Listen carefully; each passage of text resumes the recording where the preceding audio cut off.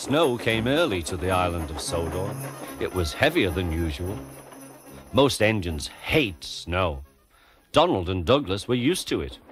Coupled back to back, with a van between their tenders and a snowplow on their fronts, they set to work. They puffed backwards and forwards, patrolling the line.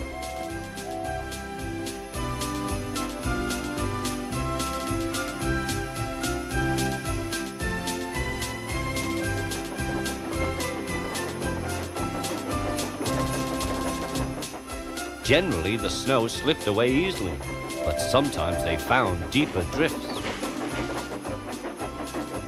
Presently, they came to a drift which was larger than most. They charged it, and were just backing for another try when... "Lush sakes, Donald! It's Henry! Dinnot fess yourself, Henry! Wait a while, we'll have you out." Henry was very grateful. He saw all was not well. The twins were glum. They told him that the Fat Controller was returning soon. "He'll send us back for sure." "It's a shame," said Percy. "A lot of nonsense about a broken signal box," grumbled Gordon. "That spiteful brake van too," put in James. "Good riddance, that's what I say." "They were splendid in the snow," added Henry. "It isn't fair." They all agreed that something must be done, but none knew what. Percy decided to talk to Edward about it. "What you need," said Edward, "is a deputation." He explained what that was. Percy ran back quickly. "Edward says we need a deputation." "Of course," said Gordon. "The question is, what is a desperation?" asked Henry. "It's when engines tell the Fat Controller something's wrong," said Percy. "Did you say tell the Fat Controller?" asked Duck thoughtfully.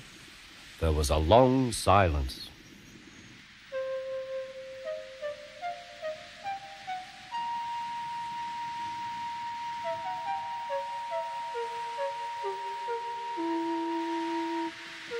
"I propose," said Gordon, "that Percy be our, disputation."